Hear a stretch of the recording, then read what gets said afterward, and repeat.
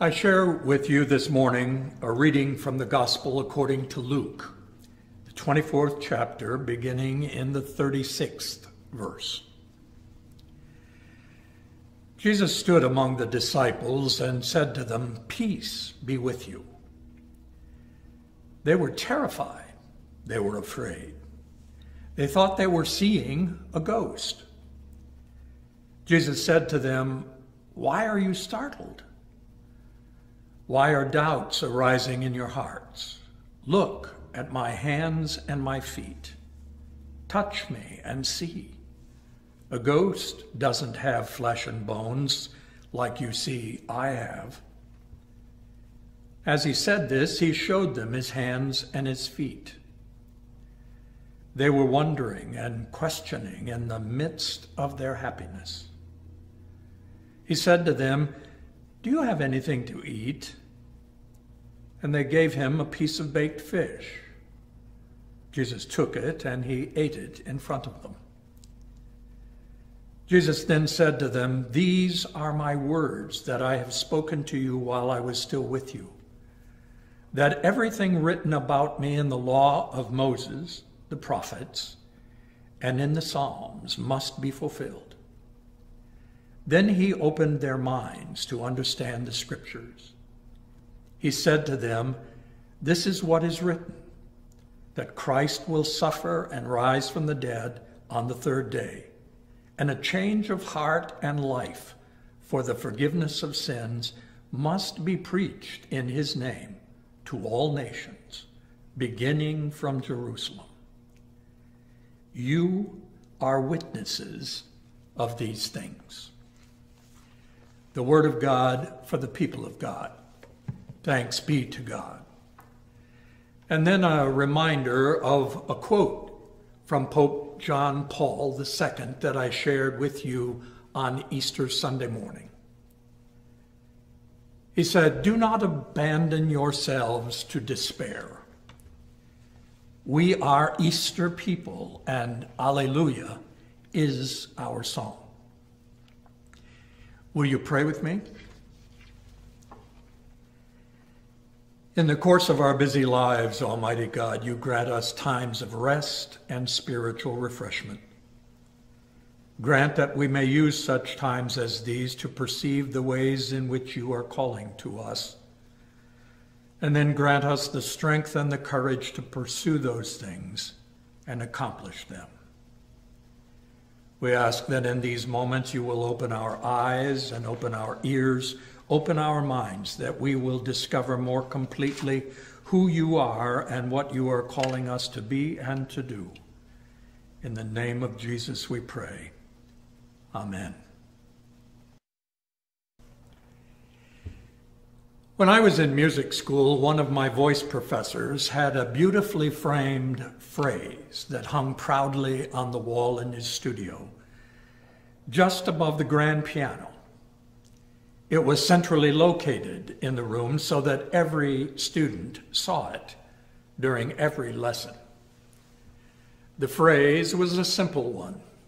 It simply read, "Life is a song, sing it." It's a rather fitting message to be enshrined in a voice professor's studio, don't you think? But what does the phrase mean, particularly outside of the voice studio? I never took the time to analyze the phrase during my student days.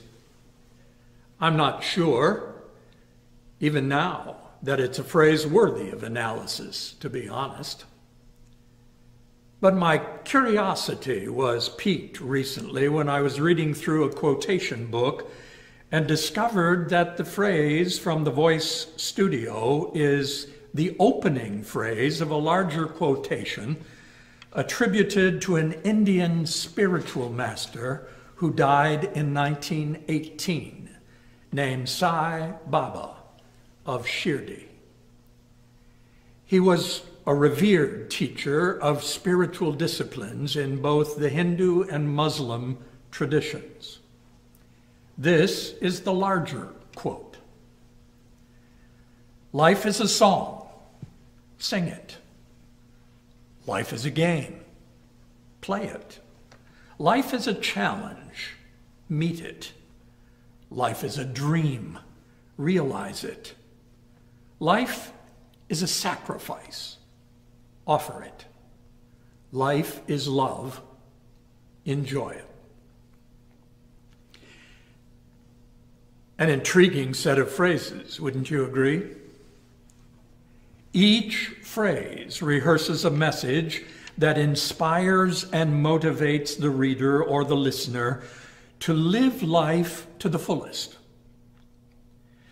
Mother Teresa must have found Sai Baba's phrase interesting enough that she too borrowed it. Life is a song, sing it, she said. But she also added another line. Life is a struggle. Accept it.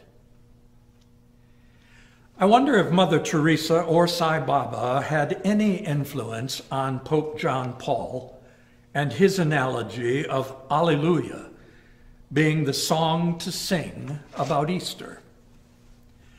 After all, John Paul was a lifelong lover of music and the arts. In fact, in his early years as a parish priest in Krakow, he frequently attended concerts, art galleries, and museums as he began to explore his passion for working with musicians and artists to bring people together to experience the arts, particularly for those folks who were living with conflict in Poland and Eastern Europe. Music became, for then the cardinal, a catalyst to gather people and then engage them in discussion and negotiation. John Paul carried his discovery into his papacy. The Pope often hosted great classical music concerts in St. Peter's Basilica with the expressed purpose of bringing together the Jewish, Islamic, and Christian leaders from around the world. The goal was to let music build a bridge to understand one another while working to diminish conflict in the world. One of the most fascinating books that I have ever read is written by Sir Gilbert Levine, a Jewish-American musician who became the conductor of the Krakow Symphony, the home of the archdiocese served by Cardinal Karol Wojtyla before he became Pope. The book is titled The Pope's Maestro. It is a chronicle of the relationship between that Jewish conductor and the Pope of the Roman Church. I want to share with you two short paragraphs from the final page of Maestro Levine's book. He wrote, "My 17 years of working with John Paul taught me many things. First, it taught me about the power of music and spirit. It fosters hope and transformation and healing and love. Second, it has taught me about the mystery of faith. Not one faith, but three: Judaism, Christianity, and Islam.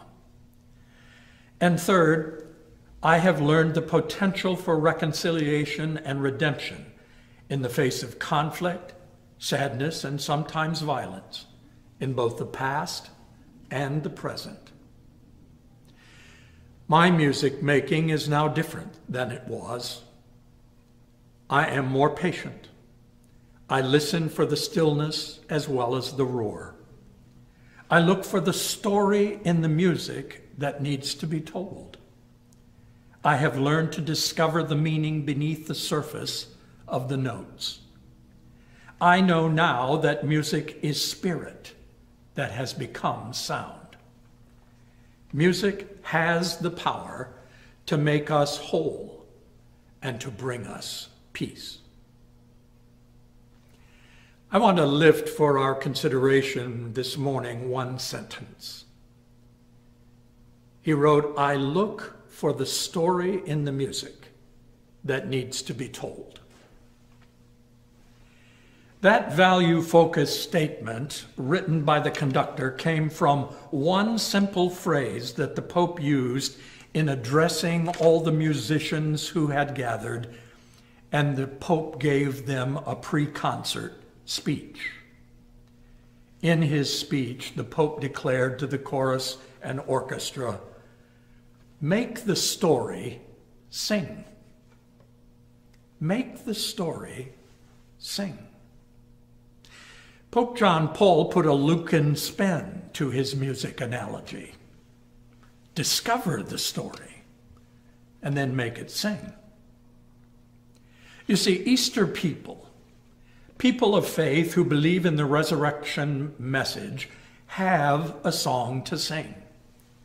They have a witness to share. The song is not one of despair, but rather a song of hope. According to John Paul, the text of that Easter song is Alleluia, a song of praise. For years now, I have wondered if Luke was a physician who was also a musician. It's actually quite common for doctors to be musicians. I have a friend in Lansing who was a marvelously gifted emergency room physician who was also a marvelously gifted jazz pianist. And over time, he became a well-published classical music composer. One of my best friends in Springfield, Missouri, plays trombone in a jazz combo of physicians. There was a Dixieland jazz ensemble when I was in music school, whose members were faculty members from both the School of Music as well as the medical school. It's true.